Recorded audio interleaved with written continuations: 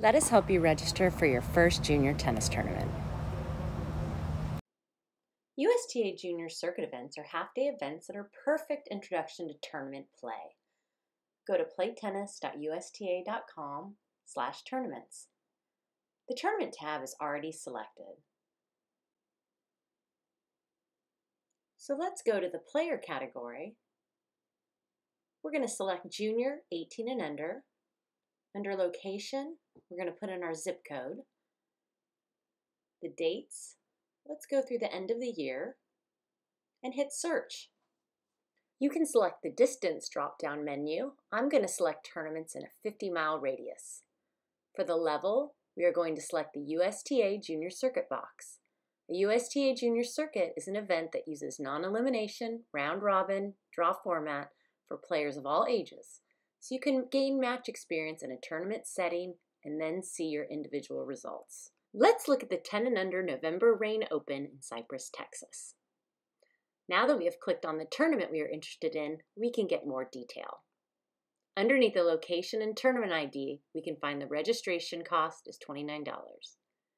Below the price is the registration open box. Registration closes on November 22nd.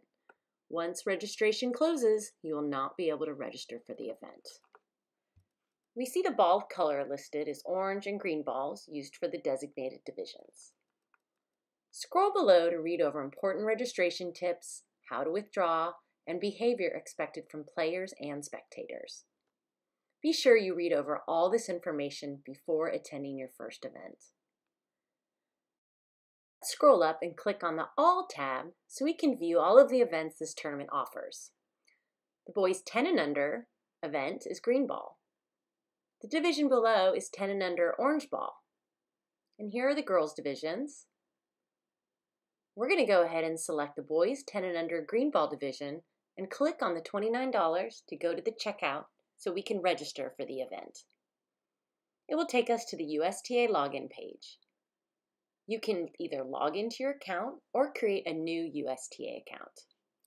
Please make sure you visit netgeneration.com/playtracker for more information about playing red, orange, and yellow ball events.